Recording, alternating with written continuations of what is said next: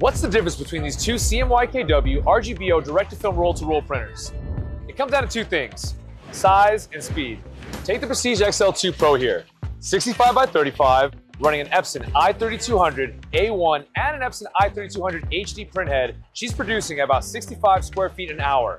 And with that increased color gamut, this can run days of production with ease. And thanks to that smaller footprint, this can fit conveniently in the office, in the home, or in the print shop. Now for the established print shop with existing clientele and consistent orders, look to the power of three, Prestige XL3. Running a trio of Epson i3200 printheads, we're producing at approximately 91 square feet an hour. Now with that dialed up production speed does come a larger physical footprint.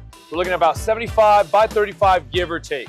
This machine is industrial in every sense of the word.